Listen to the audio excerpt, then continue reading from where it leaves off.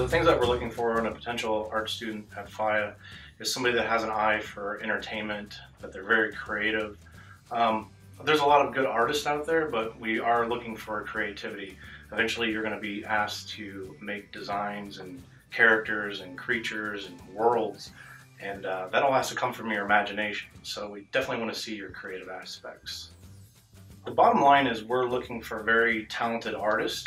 That is the main thing that we're looking for. But you have to understand, if you're going to go into the game industry, there is a bit of technical aspect to everything that you do. So the brush that we paint with is the computer. So we have to understand that you can use the computer and that you can learn these different programs, that we're going to be able to paint in the computer eventually, that you're going to be able to sculpt inside the computer eventually. So by the very nature of what we do, it is technical, but we don't want people to get too concerned about the technical aspects of it.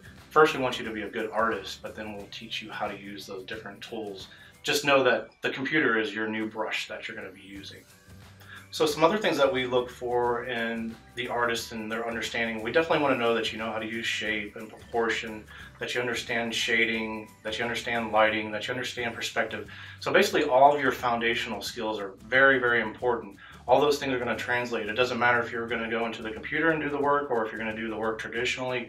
You have to have those foundational skills, and so that's something that we're going to be looking out for. We want to know that you understand the full art process, and then we're going to be able to take those skills and apply it to the computer area and then start working digitally.